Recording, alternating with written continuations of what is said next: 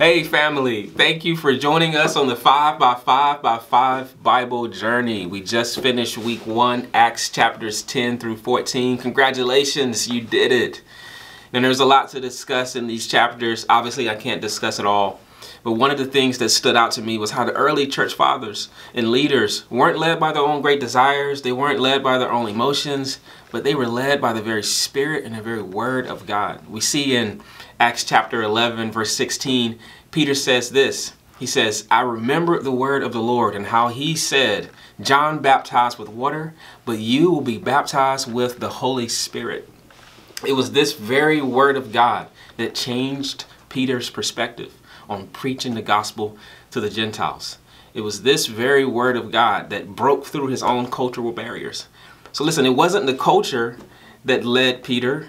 It wasn't his emotions that he was driven by, but it was the very word of God that led him. It was the very word of God that he obeyed.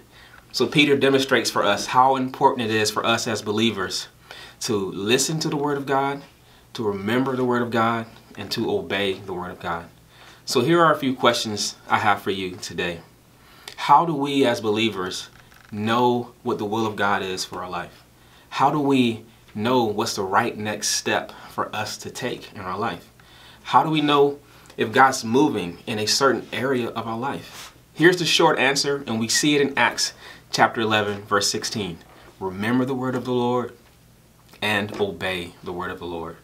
Now the challenge for us is, are we listening? Are we obeying? Something to ponder, something to think about. Take some time this week to think about these questions. Maybe reread Acts chapters 10 through 14. Talk with someone about it, or even respond to this video. I hope that you've enjoyed it. Thank you for joining us on the journey. I'll see you next week.